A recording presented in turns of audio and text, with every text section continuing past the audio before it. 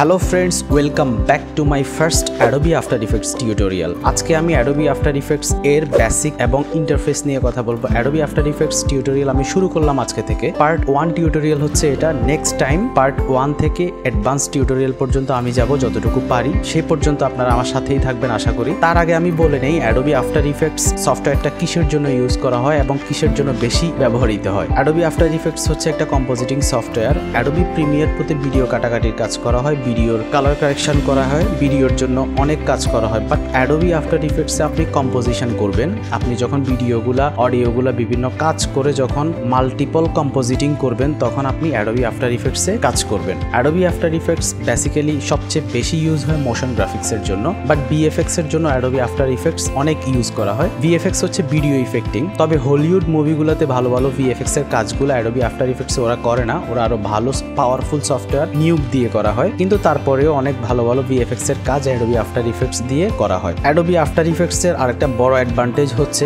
Adobe প্রোডাক্টের সফটওয়্যারগুলোর প্রত্যেকটা tools এক একটা অ্যাপ্লিকেশনের সাথে সিমিলার থাকে। সেই হিসেবে Adobe After Effects, Adobe Premiere Pro, Adobe Photoshop, Adobe Illustrator প্রত্যেকটা টুলসের মধ্যে কিছু সিমিলারিটি পাওয়া যায়। সেই জন্য Adobe After Effectsটা মার্কেট স্ট্যান্ডার্ড এবং চাইলে টুলসগুলো দেখে ইউজ করতে পারে।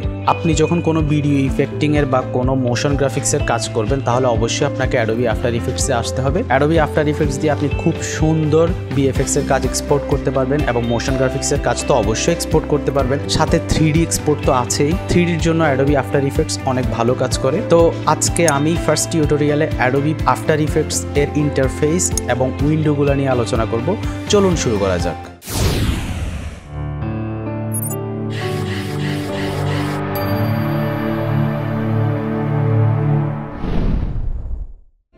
So friends, Adobe After Effects যখন ওপেন হবে তখন আপনি একটা স্টার্ট উইন্ডো দেখতে পাবেন, যেটা Adobe Premiere Pro-তেও দেখা যায়। স্টার্ট উইন্ডোর মধ্যে প্রথম সেকশনে যেটা থাকে সেটা হচ্ছে রিসেন্ট।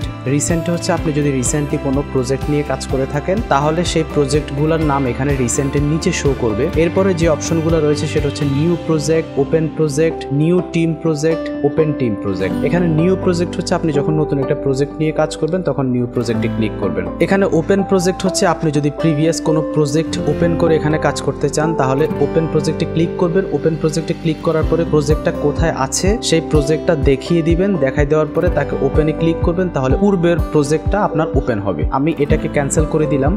এরপরে যেটা আছে টিম প্রজেক্ট। টিম প্রজেক্টের অপশনটা হচ্ছে আপনি যদি কোনো প্রজেক্ট নেটওয়ার্কিং এর মাধ্যমে একজন, দুজন, তিনজন মিলে কাজ করবেন, অর্থাৎ একের অধিক পার্সন মিলে যখন একটা প্রজেক্ট নিয়ে কাজ করবেন নেটওয়ার্কিং এর মাধ্যমে, শেয়ারিং এর মাধ্যমে, তখন আপনার টিম প্রজেক্টগুলো নিয়ে কাজ করতে হবে। টিম প্রজেক্ট হচ্ছে আপনি Adobe ক্রিয়েটিভ ক্লাউডে সাইন ইন থাকতে হবে এবং টিমের সাথে কানেক্টেড থাকবেন। বড় বড় কাজগুলো যখন করা হয় তখন টিম প্রজেক্টে কাজ করা হয়, কিন্তু আমাদের এখানে কোনো টিম প্রজেক্ট নিয়ে কাজ করব না, আমরা সিঙ্গেল প্রজেক্ট নিয়ে কাজ করব। সেজন্য আমরা নিউ প্রজেক্টে ক্লিক করব। নিউ প্রজেক্টে ক্লিক করার পরে যে ইন্টারফেসটা আসছে সেটা হচ্ছে Adobe After Effects এর ইন্টারফেস। এই ইন্টারফেসটার মধ্যে আপনার অনেকটা সেকশনে ভাগ করা থাকে। Adobe Premiere Pro বা Adobe প্রোডাক্টের সফটওয়্যারগুলো অনেকগুলো সেকশনে ভাগ করা থাকে। সেই রকম করে Adobe After Effectsটাও আপনার বিভিন্ন সেকশনে ভাগ করা থাকে। আমি Adobe After Effects এর 2018 ভার্সনটা ইউজ করতেছি। আপনারা চাইলে এর থেকে লোয়ার ভার্সনগুলো ইউজ করতে পারেন বা 2018-ই আপডেট করে নিতে পারেন। আসলে আপডেট এবং লোয়ার গ্রেড এর মধ্যে কিছু হালকা টুলসগত পার্থক্য রয়েছে, এছাড়া আর তেমন কিছু পার্থক্য নাই। তো আপনি চাইলে আপনার প্রোডাক্টটাকে আপডেট করে নিতে পারেন বা আদারওয়াইজ আপনার সিসি ভার্সন থেকে ইউজ করলে আপনি এই টিউটোরিয়াল ফলো করতে পারেন। প্রথমে আমি এই পাশের সেকশনটা নিয়ে আলোচনা করি। এই পাশের সেকশনে যেটা দেখতে পাবেন সেটা হচ্ছে প্রজেক্ট উইন্ডো। এই প্রজেক্ট উইন্ডোর কাজটা হচ্ছে আপনি যখন বিভিন্ন অ্যাসেটগুলো ইম্পোর্ট করবেন, অর্থাৎ একটা অডিও, একটা ভিডিও, একটা image, PSD file, AI file যখন ইম্পোর্ট করবেন প্রত্যেকটা ইম্পোর্টেড ফাইলগুলো আপনার এই প্রজেক্ট প্যানেলে ইম্পোর্ট করতে হবে। প্রজেক্ট প্যানেল হচ্ছে আপনার অ্যাসেট হোল্ডার বলা হয়। প্রজেক্ট প্যানেলে যখন আপনি ইম্পোর্ট করবেন এখান থেকে নিয়ে আপনি এগুলো কাজ করবেন। আর এই পাশে যে বড় করে একটা উইন্ডো দেখা যাচ্ছে সেটা হচ্ছে কম্পোজিশন উইন্ডো। প্রত্যেকটা অ্যাসেটকে যখন একটার পর একটা রেখে যখন আপনি কাজ করবেন এবং ইফেক্টিং করবেন তখন এই কম্পোজিশন উইন্ডোর মধ্যে আপনার প্রত্যেকটা ইফেক্ট বা প্রত্যেকটা অ্যানিমেশন এখানে প্রিভিউ হবে। তার আগে আমি একটা কাজ করি, সেটা হচ্ছে আমি একটা বেসিক কম্পোজিশন খুলে নেই। কম্পোজিশন হচ্ছে সিকোয়েন্সের মতো। অ্যাডোবি প্রিমিয়ার প্রোতে যারা আপনারা কাজ করে আসছেন, অ্যাডোবি প্রিমিয়ার প্রোতে যেমন সিকোয়েন্স অন করতে হয়, সেই রকম করে অ্যাডোবি আফটার ইফেক্টসে একটা কম্পোজিশন খুলতে হবে। কম্পোজিশন যদি ওপেন করা না থাকে তাহলে অনেক টুলস যেমন রয়েছে এখানে টুলস প্যানেলের টুলসগুলো হাইড হয়ে থাকে, সেই জন্য আমি একটা কম্পোজিশন ক্রিয়েট করি। কম্পোজিশন ক্রিয়েট করার জন্য আপনি প্রজেক্ট প্যানেলের নিচে আপনি একটা composition create a new composition icon পাবেন। এখানে ক্লিক করলে আপনি কম্পোজিশন উইন্ডোটা পাবেন। এটা আমি ক্যান্সেল করে দিলাম। এরপরে এখানে কম্পোজিশন উইন্ডো রয়েছে, এখানে নিউ কম্পোজিশন, যেটা অ্যাডোবি আফটার ইফেক্টস 2018 এর মধ্যে এই অপশনটা অ্যাড হয়েছে, যেটা অ্যাডোবি আফটার ইফেক্টস 2017 এর মধ্যে এই অপশনটা নাই। নিউ কম্পোজিশন এখানে ক্লিক করলে আপনি একটা কম্পোজিশন উইন্ডো পাবেন। আমি এটাও ক্যান্সেল করে দিলাম। এরপরে আরো অপশন রয়েছে, যেটা হচ্ছে আপনি উপরে রিবনের মধ্যে আপনি যখন ফাইল এডিট কম্পোজিশনে যাবেন, এখান থেকে আপনি নিউ কম্পোজিশন খুলতে পারবেন। তো আমি জাস্ট এখান থেকে একটা নিউ কম্পোজিশন খুলে নেই এবং এটাকে রিনেম করে দেই ডেমো কম্পোজিশন। আর বাকি সব সেটিংস নিয়ে আমি পরে কথা বলবো। জাস্ট আমি একটা ডেমো কম্পোজিশন খুললাম এবং ওকেতে ক্লিক করলাম। এই যে কম্পোজিশনটা ওপেন করলাম, দেখুন আমার ইন্টারফেসটাই চেঞ্জ হয়ে গেছে। তারপরে আমি যেটা নিয়ে কথা বলবো সেটা হচ্ছে আমি কম্পোজিশন নিয়ে কথা বলেছি, আমি প্রজেক্ট নিয়ে কথা বলেছি। আমি এর উপরে যদি আপনারা লক্ষ্য করেন তাহলে একটা টুলস প্যানেল পাবেন, যেটা অ্যাডোব প্রোডাক্টের প্রত্যেকটা প্রোডাক্টের টুলস প্যানেলটা থাকে। অ্যাডোবি আফটার ইফেক্টসও তার ব্যতিক্রম নয়। সেই রকম করে প্রথমে একটা টুলস পাবেন, সেটা হচ্ছে সিলেকশন টুল। সিলেকশন টুলের কাজ কি, আমরা সিলেকশন টুলটা সবসময় সিলেকশনের কাজ করবে। এরপর হচ্ছে হ্যান্ড টুল। হ্যান্ড টুলটা হচ্ছে আপনি যখন একটা অ্যাসেটকে আরেকটা জায়গায় মুভ করবেন তখন হ্যান্ড টুল দিয়ে এটাকে মুভ করতে হবে। এরপরে রয়েছে জুম টুল। জুম টুলটা হচ্ছে আমরা সাধারণত সবাই জানি জুম দিয়ে কি কাজ করা হয়। এরপরেরটা হচ্ছে রোটেশন টুল। রোটেশন টুল হচ্ছে আমরা যখন কোনো একটা অ্যাসেটকে রোটেট করব তখন আমরা এই রোটেশন টুলটা ইউজ করব। এর পাশে রয়েছে একটা ক্যামেরা আইকন, ইউনিফাইড ক্যামেরা টুল। এই ক্যামেরা আইকনটা দিয়ে আমরা কি কি কাজ করতে পারি। এই ক্যামেরা টুলটার মধ্যে যখন আপনি ক্লিক করে হোল্ড করে রাখবেন তখন আরো 4টা অপশন আসবে। ইউনিফাইড ক্যামেরা টুল, অরবিট ক্যামেরা টুল, ট্র্যাক এক্স ওয়াই ক্যামেরা টুল, ট্র্যাক জেড ক্যামেরা টুল। এটা হচ্ছে আপনি যখন 3D স্পেস নিয়ে কাজ করবেন, ক্যামেরা নিয়ে কাজ করবেন, তখন আপনার ক্যামেরা মুভমেন্ট করার জন্য এই ইউনিফাইড ক্যামেরা টুলসটা ইউজ করা হয়। এর পাশে রয়েছে পেন বিহাইন্ড টুল অর্থাৎ অ্যাঙ্কর পয়েন্ট টুল। অ্যাঙ্কর পয়েন্টটা কি? অ্যাঙ্কর পয়েন্টটা আমরা যারা অ্যাডোব প্রোডাক্টের সফটওয়্যারগুলোর সাথে পরিচিত তারা সবাই অ্যাঙ্কর পয়েন্ট সম্পর্কে জানি। অ্যাঙ্কর পয়েন্ট হচ্ছে আপনার যেই পয়েন্টটা থেকে একটা মোশন বা একটা স্কেল, পজিশন, রোটেশন স্টার্ট হবে, সেই পয়েন্টটা ঠিক করে দেওয়াকেই বলা হয় অ্যাঙ্কর পয়েন্ট, অর্থাৎ সেই পয়েন্টটাকে অ্যাঙ্কর পয়েন্ট বলা হয়। তো এর পাশে যেটা রয়েছে সেটা হচ্ছে রেক্টেঙ্গুলার টুল অর্থাৎ শেপ টুল। এখানে যদি আমি ক্লিক করে হোল্ড করে রাখি তাহলে অ্যাডোবি ইলাস্ট্রেটরের মতো অনেকগুলা টুলস আসবে। রেক্টেঙ্গুলার টুল, তারপরে হচ্ছে রাউন্ডেড রেক্টেঙ্গুলার টুল, ইলিপস টুল, পলিগোনাল টুল, স্টার টুল। এই টুলসগুলো নিয়ে আমরা শেপ নিয়ে যখন কাজ করব তখন এই টুলসগুলো আমরা ইউজ করব। পাশে রয়েছে পেন টুল। পেন টুল নিয়ে আমরা কি কাজ করি সবাই জানি। এর পাশে রয়েছে আপনার টেক্সট টুল। পেন টুল এবং টেক্সট টুলে যদি আপনি ক্লিক করে হোল্ড করে ধরে রাখেন তাহলে আপনার হিডেন টুলসগুলো আপনার রিভিল হবে। ঠিক সেরকম আপনি যদি টেক্সট টুলও যদি ক্লিক করে হোল্ড করে রাখেন তাহলে দুইটা অপশন আসবে, হরিজন্টাল টুল এবং ভার্টিক্যাল টুল। পাশে যেটা রয়েছে সেটা হচ্ছে ব্রাশ টুল। আমরা যখন কোনো ব্রাশ নিয়ে কাজ করব তখন ব্রাশ টুলটা সিলেক্ট করতে হবে। এর পাশে যেটা রয়েছে সেটা হচ্ছে ক্লোন স্ট্যাম্প টুল। ক্লোন স্ট্যাম্প টুলটা ফটোশপে ইউজ হয় এবং অ্যাডোবি আফটার ইফেক্টসেও অনেক ইউজ হয়। পাশে রয়েছে ইরেজার টুল। ইরেজার টুল সাধারণত আমরা কোনো কিছু মুছার কাজে ইউজ করব। এর পাশে যেটা রয়েছে সেটা হচ্ছে রোটো ব্রাশ টুল। পাশে আরেকটা টুলস রয়েছে যেটা হচ্ছে পাপেট টুল। পাপেট টুল দিয়ে কি কাজ করা হয়? পাপেট টুল দিয়ে ক্যারেক্টার অ্যানিমেশন করা হয়। পাপেট টুলের মধ্যে যদি আপনি ক্লিক করে হোল্ড করে ধরে রাখেন তাহলে এখানে পাপেট টুলের অনেকগুলো অপশন পাবেন। তো এটা হচ্ছে আমাদের টুলস প্যানেল। এখান থেকে টুলসগুলা সিলেক্ট থাকা অবস্থায় আমরা যেই কাজ করব সেই টুলসটা সিলেক্ট করতে হবে। এতটুকু হচ্ছে আমাদের টুলস প্যানেল। এখানে আরো 2-3টা টুলস রয়েছে, যেটা হচ্ছে আমি যদি আবার সিলেকশন টুলসে ফিরে যাই তাহলে এখানে আরো 2-3টা টুলস হাইড করা রয়েছে, যেটা হচ্ছে local Axis mode, world Axis mode, bio Axis mode. এগুলো হচ্ছে 3D স্পেসের মধ্যে অ্যাঙ্কর পয়েন্টটাকে মুভমেন্ট করার জন্য বা কি রকম পজিশনে মুভ হবে তখন এই 3টা টুল নিয়ে কাজ করা হয়। পাশে রয়েছে আমাদের কিছু স্ন্যাপিং টুল। স্ন্যাপিং টুলগুলো যখন আমরা অ্যাসেট নিয়ে কাজ করব, স্ন্যাপ করার জন্য, অ্যালাইনমেন্ট করার জন্য আমাদের স্ন্যাপ টুলগুলো অনেক ভালো কাজে দেয়।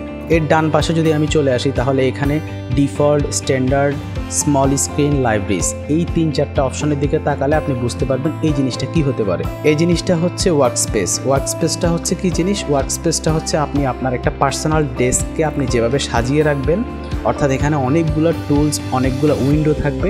আপনি আপনার মতো করে উইন্ডোগুলোকে সাজিয়ে যখন ওয়ার্কস্পেস সেভ করে রাখবেন তখন আপনার ডেস্কটা অর্থাৎ আপনার ওয়ার্কস্পেসটা আপনার মতো করে সেভ হয়ে থাকবে। তো ওয়ার্কস্পেসটা আপনাকে আপনার কাজ করার জন্য, বোঝানোর জন্য আপনাকে অনেক হেল্প করবে। স্ট্যান্ডার্ডে যখন আমি ক্লিক করব দেখুন আমাদের ইন্টারফেসটা চেঞ্জ হয়ে যায়। এর পাশে রয়েছে স্মল স্ক্রিন। স্মল স্ক্রিনে যদি আমি ক্লিক করি আমার ইন্টারফেসটা আবার চেঞ্জ হয়ে যায়। অর্থাৎ তারা যেই রকম করে উইন্ডোগুলোকে সাজিয়ে এই ওয়ার্কস্পেসটা সেভ করে রেখেছে সেই রকম করে ওয়ার্ক স্পেসটা সেভ হয়ে থাকবে। তো এই পাশে আরেকটা তীর আইকন রয়েছে, যে তীর আইকনে ক্লিক করলে আপনি প্রত্যেকটা ওয়ার্ক স্পেস এখানে পাবেন। এখানে কালারের জন্য একটা ওয়ার্ক স্পেস করে দিয়েছে, যেখানে কালার প্যানেলগুলোকে তারা অনেক বেশি গুরুত্বপূর্ণ মনে করেছে, সেজন্য কালার নামে এই ওয়ার্ক স্পেসটাকে সেভ করে রেখেছে। ঠিক এই রকম করে আপনি চাইলে আপনার মতো করে আপনি ওয়ার্ক স্পেসটা সেভ করে রাখতে পারেন।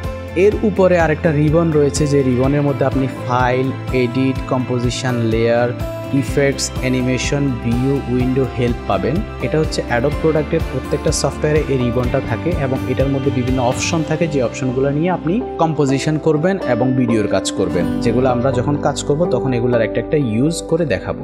এরপরে যদি আমি এই পাশে চলে আসি, তাহলে এই পাশে অনেকগুলো উইন্ডো থাকে, অনেকগুলো উইন্ডো ওরা খুলে দিয়েছে। একটা হচ্ছে ইনফো, অডিও, এরপরে প্রিভিউ। এখান থেকে আপনি অনেকগুলো উইন্ডো ওপেন করা আছে, আপনি যদি আপনার প্রয়োজন মনে না করেন তাহলে আপনি সেটাকে ক্লোজ করে দিতে পারেন।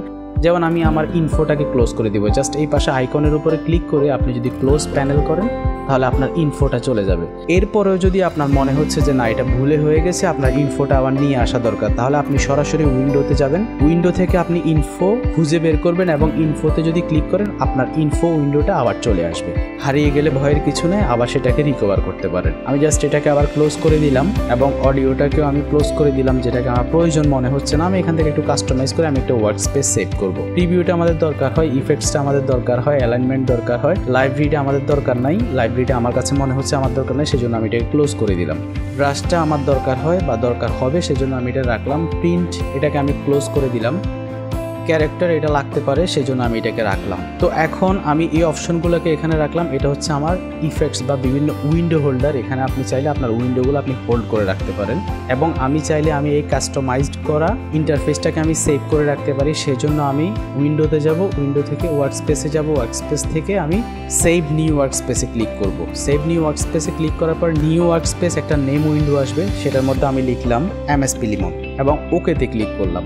এখন দেখুন এখানে MSPLEMON নামে আরেকটা ওয়ার্ক স্পেস চলে আসছে। এখন যদি কোনো সময় যদি কোনো অ্যাক্সিডেন্ট হয়ে যদি আমার যদি উইন্ডোটা চেঞ্জ হয়ে যায়, কোনো কারণে যদি এইরকম হয়ে যায় যে আমার এখান থেকে আমি ড্র্যাগ করে এই পাশে এটাকে নিয়ে আসলাম, তাহলে আমার দেখা যায় আমার ইন্টারফেসটা চেঞ্জ হয়ে যায়।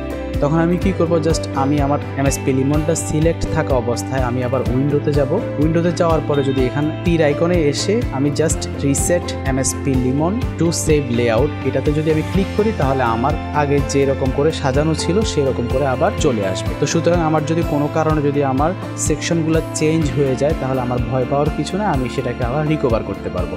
তো এই পাশের উইন্ডোর পরিচিতি আমাদের শেষ। এরপরে যদি আমি নিচের দিকে আসি তাহলে এখানে দেখুন বড় একটা উইন্ডো রয়েছে।